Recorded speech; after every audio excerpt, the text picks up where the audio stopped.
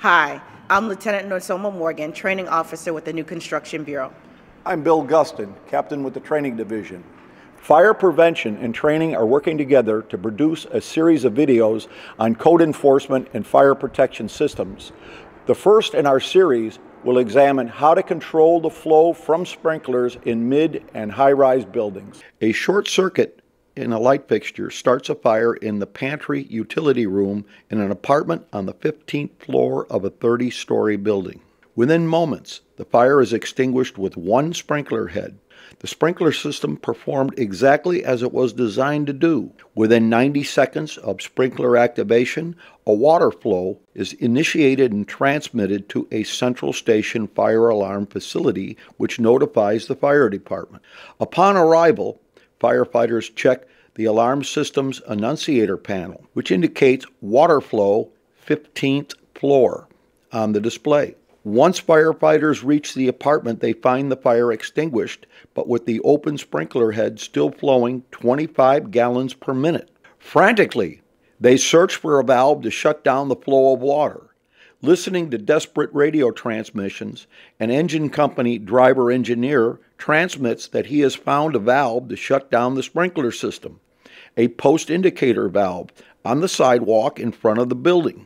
It occurs to no one that closing this PIV cuts off the city water supply to the building's diesel fire pump.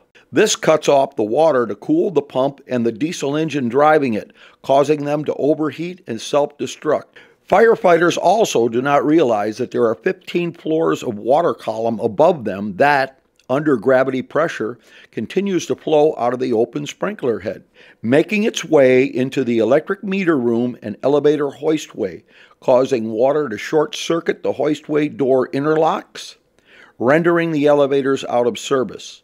To make matters worse, water entering the meter room flows into bus ducts and shorts out the main panel on the first floor. The preceding scenario is not a fantasy. It happens. And it happens in large part because there is a disconnect between fire prevention personnel who are familiar with fire protection systems and operations personnel who receive very little training in these systems. Had these firefighters been trained in building systems, they would have known that mid and high-rise residential and commercial buildings commonly have combination sprinkler standpipe systems. Piping for sprinklers is supplied by standpipes located in the stairwells. In the case of the 30-story building, the proper way to stop the flow to the sprinkler head is to close the floor isolation valve at the 15th floor stair landing and open the 1-inch drain to drain the water in the sprinkler piping between the isolation valve and the open sprinkler head. Keep in mind that in some buildings, isolation valves for odd-number floors may be in a different stairwell than even-numbered floors. So if you don't find a floor isolation valve in a stairwell, look in the other stairwells. In large buildings, sprinklers may be supplied by 2 or more standpipes, requiring the closing of 2 or more floor isolation valves. Remember, leave the valves in the street alone. Shutting off control valves in the fire pump room or at the base of the riser will result in the same water column effect examined previously.